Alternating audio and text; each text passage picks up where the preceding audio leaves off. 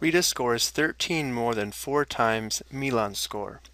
If we let S represent Milan's score, we want to write an expression for Rita's score. So first we're letting Milan's score equal S. We want an expression for Rita's score. And we're told that Rita's score is 13 more than 4 times Milan's score, or 13 more than 4 times S. To help us write this, it's often helpful to take a look at this in the reverse order, meaning we'll first deal with 4 times Milan's score, and then we'll deal with the 13 more. Well, 4 times Milan's score, or 4 times S, would just be 4S.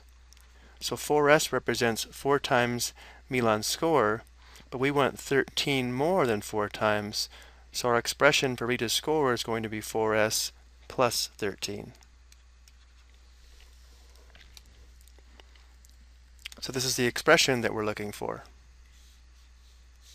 Let's take a look at a second example. Ted's debt is 15 less than half of Mike's debt. If we let X represent Mike's debt, we want to write an expression for Ted's debt.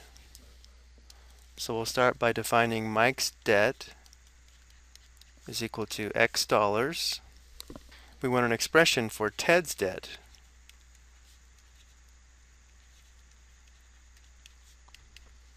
Which again is 15 less than half of Mike's debt.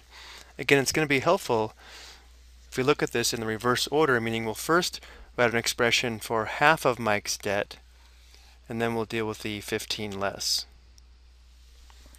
So to find half of Mike's debt, or half of X, there are two ways of doing this. We could multiply X by 1/2 or divide X by 2. So if we have X and we divide by 2, this is going to give us half of Mike's debt, but Ted's debt is 15 less than half of Mike's debt. So from this expression, we need to subtract 15. And as I mentioned before, instead of having X divided by 2, we could use the expression 1/2 X minus 15. These two expressions would be equivalent, both expressing 15 less than half of Mike's debt when Mike's debt is equal to X. Okay, I hope you found this helpful.